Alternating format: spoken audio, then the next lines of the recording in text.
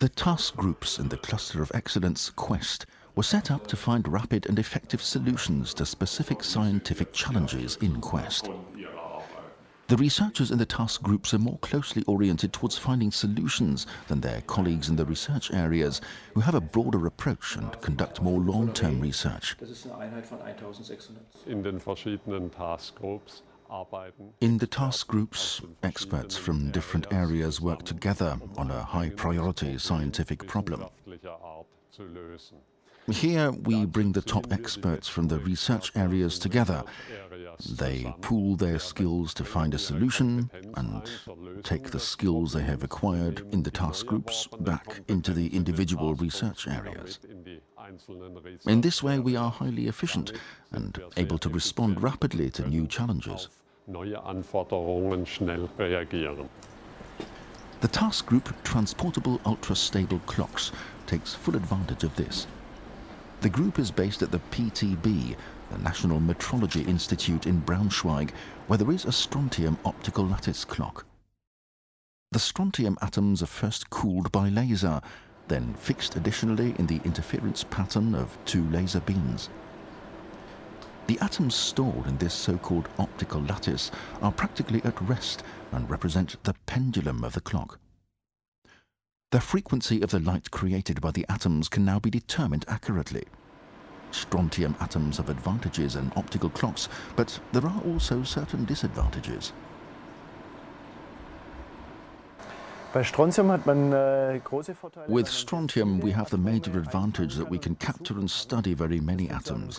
This leads to a strong signal, which increases the stability of the clock. But this also means that we need significantly more high-performance laser systems, and so these clocks can, or could so far, be operated only under carefully controlled laboratory conditions. So far, it has been possible to compare the best optical clocks with their high level of accuracy only at the same stationary location. This makes them unsuitable for many applications. Accuracy is essential in space, in satellite navigation, or in geodesy. And it's here that we need the optical clocks to work. In the task group, we build optical clocks from small modules. The modules are very much smaller and thus also easier to transport than the previous ones. The challenge lies in maintaining the quality. But there is another way to take advantage of the precision of optical clocks in different locations. Here we can see a fiber optic cable being used. It goes from the PTB in Braunschweig to the Institute of Quantum Optics in Hanover, 73 kilometers away. Transportable or using fiber optics, two ways to make more widespread use of optical clocks. It would then be impossible to stop its triumphal success. Such advances are the aim of the task groups in Quest. The task groups are an essential tool for us, enabling us, for example, to conduct highly accurate frequency measurements in cooperation with the PTB. Here we need the PTB clocks as a reference, and they can be linked via the telecommunication fiber link.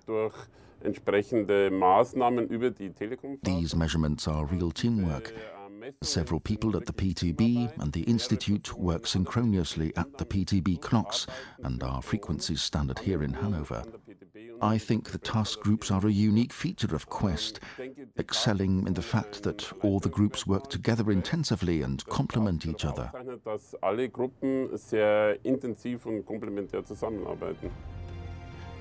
The speed at which quantum physicists are moving forward is incredible.